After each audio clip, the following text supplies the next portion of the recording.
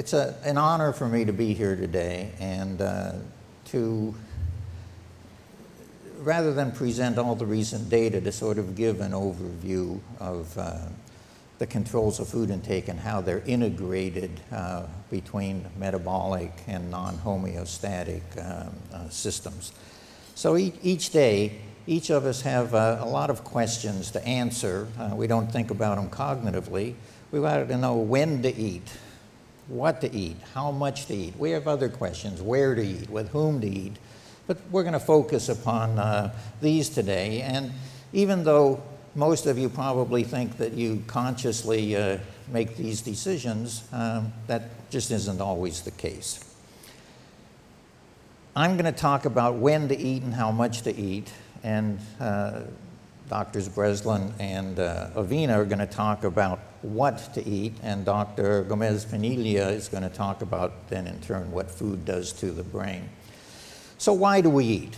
I mean, I think it's a simple question, and you know, I've been trained to think that we eat for homeostatic purposes, to get the energy that we need to run the body. And if that's true, then over the long run, then how much we eat should somehow be reflected in how much energy expenditure we expend. And we'll talk about that, but the alternative view, of course, is, and they're not mutually exclusive by any means, is that we eat for non-homeostatic reasons. We eat because of food, I mean, of hedonics and palatability, of habits. Many of us get up in the morning and eat a breakfast at the same time. We eat for opportunity. I rarely eat breakfast, actually, but I came in and saw this buffet out here, and I ate some. I mean, you know, that's opportunities just sitting right there. We eat for social reasons. People get together. Somebody prepared a meal for us, those kind of things. But there's lots of non-homeostatic reasons why we need to eat. And what I'm going to be talking about today is how these systems interact. So I study a lot about the receptors and neurotransmitters and hormones and brain circuits that have to do with eating, but I'm not going to talk about those today. In fact, this is going to be about as sophisticated as my brain gets right here, and in more ways than one at my age. Hormonal signals influence the brain. These are homeostatic signals. They act mainly in the hypothalamus. They also act directly in the brainstem. The brainstem is important because our behavior really comes out of there, whether we eat or don't eat, chewing, picking up the fork. That's sort of the final common pathway for eating. Superimposed on this brain are the non-homeostatic systems of the brain. And, you know, I list here anxiety, social factors, learning, all of these kind of things. And what's important is that these and drugs of abuse and other things like that utilize exactly the same overlapping circuits to control behavior. And an important question is, because of the the overlap, is there interference between the two? How does it get along? And that's what I'm going to be talking about. This is the dilemma why we're interested in this, of course. Over time, in many individuals, and certainly in populations, body weight has been going up. We call this the epidemic of obesity in many publications. I'm not going to talk per se about obesity. I just want to make a couple of quick points about it. One is it's certainly not novel. I mean, people like to show these photos of statues of goddesses from, you know, tens of thousands of years ago, and for the most part, many of them are obese, simply indicating that obesity is not a modern phenomenon in that sense. It's, the incidence is increasing, as I say. Many people think that this represents a failure of the regulatory systems in our brain. I mean, why else could this be happening? And for the most part, food intake is involved. I think that most instances of obesity can result from overindulgence of food. It isn't that that's the only way it can happen, but certainly the most common way. Now, I was taught, and I used to believe, in fact, in this system, I mean, certainly I believe in the physics of this system, that if our weight is going to be stable over time, energy intake has to equal energy expenditure. And the question is there something in our brain that's making sure that that exists? And one of the studies that influenced me early in my career, you can see this was published in 1975. We took 4 groups of rats. There's a control group that says ad lib controls, and you can see rats tend to gain weight over their lifetime, and the weight went up. And we had 3 other groups. They got exactly the same food put directly into their stomach every day. We put more food into one group. They were overfed. They became obese. We put a sort of a normal amount in another group, and we gave less food so that other animals wouldn't gain weight in this study. We did this for 135 days, and at the end of that time, we stopped. We let them eat normally, and as you can see, the body weight of all of the groups converged. The animals that had been made obese stopped eating for a while. The ones that had been held at a lower weight overate for a while. And this influenced me a lot. Here were animals. We maintained them for a big chunk of their life at a different weight. As soon as we stopped, they snapped right back, and they did it through their food intake. That's a powerful statement to me. A point that I want to make about how accurate this system is, if we look at the energy intake of a normal human, like Dr. Breslin, who's going to speak next, probably about 70 kilograms, he eats about 1 million calories a year, and if he were to gain 1 pound over the year, that's, you know, you guys are much better at these calculations than I am. That's why I'm, 4,000 calories, not getting the friction into the system. This is a tiny error, 0.4%. 11 calories a day can lead to that. And as my colleague Randy Seeley always makes a point out, that's the equivalent of 1 potato chip a day. That's the slippage in order for you to gain 1 pound a year. And the so-called epidemic of obesity is much less, by the way, than 1 pound a year. So in spite of the fact that weight is going up, I think we're still mighty accurate in terms of this regulatory homeostatic system. Now, so we have these 2 sort of opposing views. Experimental evidence says that we're really good at regulating our weight, whereas epidemiological evidence says we're not so good at regulating our weight. And the question is why? Why is there this tension between the 2? So how do we eat? Well, we take food in meals, and meals are the important unit because, as we're going to see in a couple of minutes, ultimately that's where the homeostatic controls over food intake are exerted. Meal patterns, and by this I mean how many meals a day, when they occur, and so on and so forth. And does it matter if different people have different meal patterns? Can one person be a gorger and eat once a day and expect to maintain the same weight as somebody who's a nibbler and nibbles throughout the day? And a lot of studies have been done on this, and as I read the literature, as long as you keep things within reasonable limits, it doesn't matter too much. We're incredibly adaptive creatures, and if the same thing is happening day after day, we are very good at adapting. If we eat once a day, 3 times a day, we'll maintain our weight over the long run, as long as we're used to it. So, what determines for each of you when you eat, what time of the day, so on and so forth? Do you eat because your blood glucose is low, or your stomach is growling and it's telling you that it's time to eat, or something like that? Well, I think that the answer is no. I think that we eat because of habits. Same time every day, so on and so forth.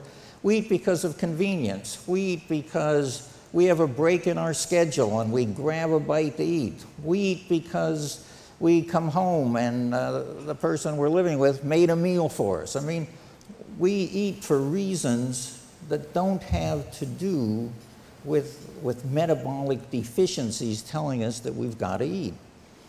And of course, as I said earlier, we eat for opportunity. This is the only slide I'm going to show you to answer the question of when we eat, because it's different for each of us. And it's probably not based, unless we're living on the edge of death because we don't have enough nutrition, there's no cue telling us when it's time to eat. These are all non-metabolic, non-homeostatic reasons. The factors that determine when you start eating are quite different than the factors that determine how much you eat once you begin eating. Quite different signals. This is probably the most important point you can take away. We eat not due to some metabolic signal we start eating, but due to the points I just made. How much we eat, if there is a metabolic control, this is where it's exerted. It's exerted upon meal size. How many calories we take in once we begin to eat. And as we're going to see, there's a plethora of signals from the body, from the environment, that go into that determination of how much we eat. So what do we know about this? As I say, historically, people thought that things like blood glucose utilization by the brain or stomach contractions or things like this were the determinants, but that hasn't held up. I think that a breakthrough came in 1973 when a group at Cornell gave the hormone cholecystokinin, CCK, to rats just before they ate and got them to eat a smaller meal. Here's the experiment in simplified form. Here's a control meal, and here's what happens when you give that rat cholecystokinin just before you eat. The same thing happens in people as it does in these rats, by the way. This was a breakthrough experiment because it led to what I call the modern era of research on the biology of food intake. It's an appealing model. It's sort of a homeostatic model, and here it is. If you look in the upper left, you see you're eating food, it goes into your gut, your digestive system, various things happen to it metabolically, and some of that creates a signal that then goes back and tells the brain how much you've had and you stop eating. And what this paper in the 70s showed was that some of these gastrointestinal signals, they're called satiation signals because they tell you that you're feeling full, and the poster child has been CCK over the years. Call it the poster child because there are a lot of them, and we're going to see that in a minute. Let me make another couple of points about these kind of satiation signals. If you give higher and higher doses of CCK or any of the others prior to a meal, you get a greater reduction of meal size, but it never goes to zero. You cannot use these to prevent a meal from starting. When you eat is under different controls. How much you eat once you start is under the control of these. So here's a list of putative satiation factors generated as you're eating that are thought to reduce meal size. I put ghrelin in a different color down at the bottom in red because it has the opposite effect. It also comes from the gut, but it seems to increase eating, and I'll talk a little bit about ghrelin at the end of the talk. As I'm talking, you will see asterisks appearing by some of these. Asterisks refer to compounds for which pharmaceutical companies or others are testing, or they're already in for use in humans to either try and control food intake, body weight, or blood glucose. And many of them in humans certainly are associated in the long run with some weight loss, but to my knowledge, there's no evidence, for example, that PYY or GLP-1 or amylin, all of which are given to humans, and all of which may cause a little weight loss, that they do it by causing a reduction of food intake. I think that they work metabolically. Now, I'm skipping over the details of these because you can ask me that at the end. I'm trying to give you principles. So, what about this group of satiation signals? When humans get them, they simply report that they feel full or satiated. They do not feel sick. This is important. I mean, you know, if I were to inject CCK in you and you ate less, anybody would think, well, you just feel sick, and that simply isn't the case. They work in humans. I'll just show you some data from CCK. These are all studies in which humans got CCK just before they started a meal. Works in men, works in women, works in lean people, works in obese people. Many, many studies. Comparable studies have been done for many of the other satiation signals. They work fine in humans. This is an important observation. The question is, does your own CCK influence how much you eat every time you sit down to eat? And the way that you answer that is to block CCK's action just before when you sit down to eat. And these studies have been done. Here's a study in humans, one of the early ones. Control day is on the left, a day when they got a CCK antagonist. On the right, the people didn't say they felt funny with the antagonist, but they ate a bigger meal. That indicates that how much they ate on the average is due to their own CCK. They could take out that effect, and they eat a bigger meal. And again, that's been done for many of those factors, the same kind of system. I think it's intriguing that these satiation factors not only arise from the intestines and so on as you eat, but they're also transmitters within the brain. Now, why don't we just put CCK in food? Well, you'd have to inject it, but can we give this to all of us before every meal? And why not just get us all slim and get rid of the obesity epidemic? Well, we answered this one way many years ago, one of my graduate students. These were rats. They were in computer-controlled cages. They could eat whenever they wanted. As you can see, every time they ate in this, on the left, they got a control solution, and on the red, on the right, they got CCK. Every meal over the course of a week, when they got CCK, meal size was reduced. The dose was around enough to knock meal size down by half. Well, that's great. The problem is they could eat whenever they wanted. And if you look at these rats, our rats ate around 11 meals a day normally, and over that week, when they were getting CCK, they ate around 22 meals a day. Now, I think that nutritionists can do the math. If you cut every meal in half and double the number, guess what happens to your body weight, right? They could keep up with us very nicely. This study was done with short-acting CCK, and many companies are now making long-acting formulations of these compounds in an attempt to see if they can overwhelm the system and control body weight. I'm skeptical, but the data aren't in yet for many of these things. Now, I show this picture sort of shamefacedly. My colleagues and I, around 10 or 12 years ago, were asked to write a review of the controls of food intake in prestigious journals. This figure came from a paper in Nature. And the world believed this model. This picture has been reproduced over 50 times by others. It's been cited 4,000 plus times. And I don't know if it's real.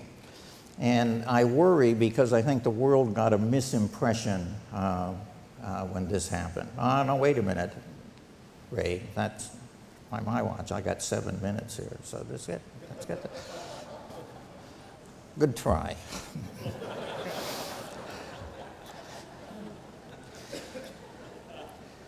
The important thing about this model is there's a satiation system in circle from the gut to the hindbrain. And there's an adiposity system circulating hormones that are secreted in proportion to how fat you are. Insulin and leptin are the poster child of this, but there's probably a lot of them.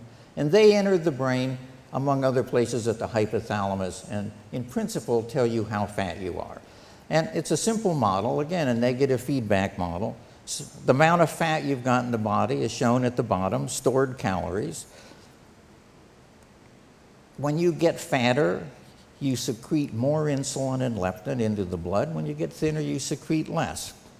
The insulin and leptin get to the brain, influence food intake and energy expenditure, and tend to keep your weight constant.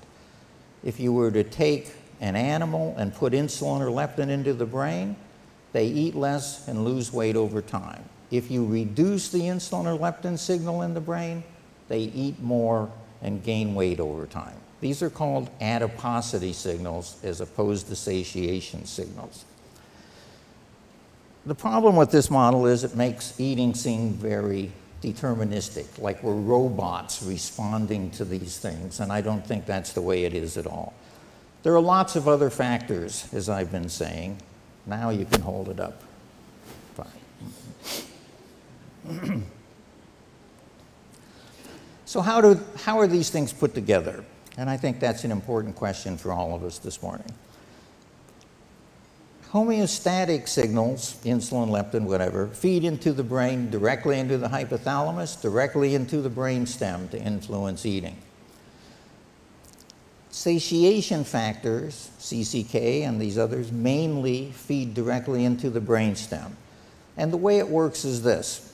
Adiposity signals simply change the sensitivity of the brain to satiation signals. And here's an example. Control food intake is shown in the dotted line at the top. You give CCK, you eat a smaller meal. Studies have been done. If you give a tiny amount of insulin or leptin into the brain of these animals, so little that it does nothing by itself, it makes the CCK much more potent and you eat a much smaller meal. Likewise, if you can reduce the insulin or leptin signal, the efficacy of CCK goes away. So the control is over these satiation signals, and one of the things that determine it is how fat you are. If you've gained a little weight, you've got more insulin, and it makes your CCK more potent, and you'll eat smaller meals in principle until your weight comes back. Now, the hedonic system is the same for the most part. Whatever factors, emotions, stress, all of these things, again, feed in to meal size. I mean, meal size is the point at which food intake is determined. And again, remember, meal patterns don't seem to mean that much.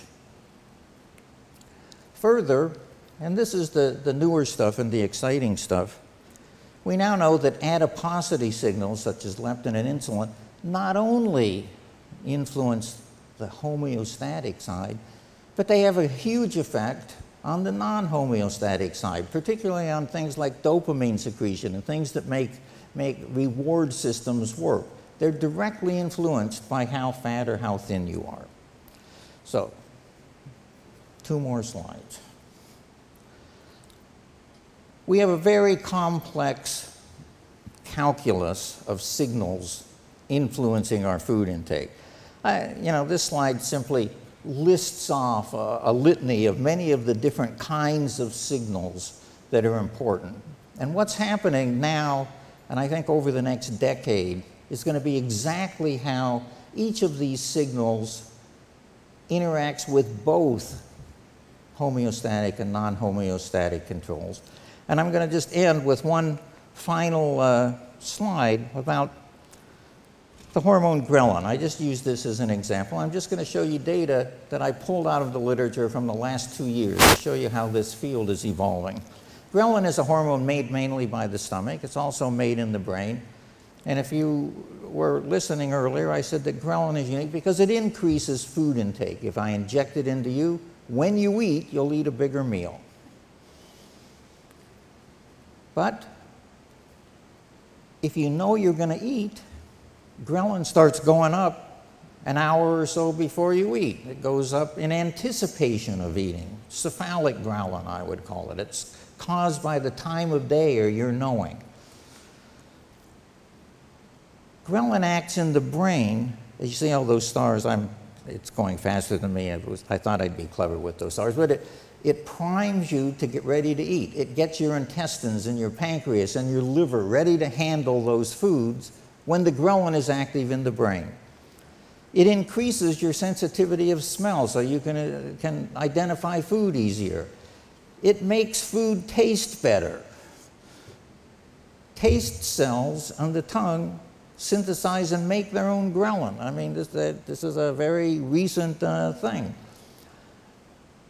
It enhances the reward value of food tremendously.